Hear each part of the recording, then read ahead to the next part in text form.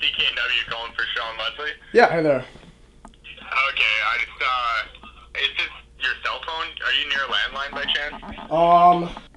Yeah, okay, yeah, it's sounding pretty good right now. I'm just gonna get you on hold, so as soon as they're, done this little banter with each other, you'll be up. Okay. Okay, thanks. Sounds good, thank you.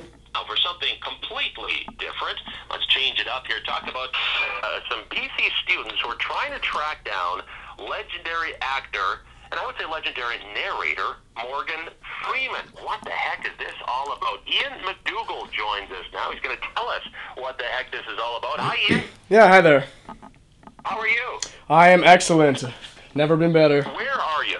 We are right now on what was once a cotton plantation. In Clarksdale. In Clarksdale, Mississippi. In Clarksdale, Mississippi? That's right, yeah. Why are you there? Why are you looking for Morgan Freeman exactly? You tell me, I have no clue. No, the idea started, I guess a year ago. My friend came up with this idea, Mac, who's with me right now. Hi there. Hi there. Hello? That we would make a movie. I mean, Morgan Freeman is known for his iconic narration voice. So we thought that we would make this movie called Narrated by Morgan Freeman, and the movie would be about our attempt at trying to find Morgan Freeman. And then we'd get Morgan to narrate all of those events leading up to our finding him.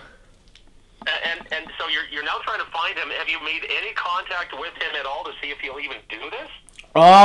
We talked to the producer of the event, and he said that he can get us 5 minutes with Morgan. So He's going to give you 5 minutes. That's what he said, which isn't enough time to obviously have him narrate the whole film, but it could be enough to convince him if he's interested enough in the idea.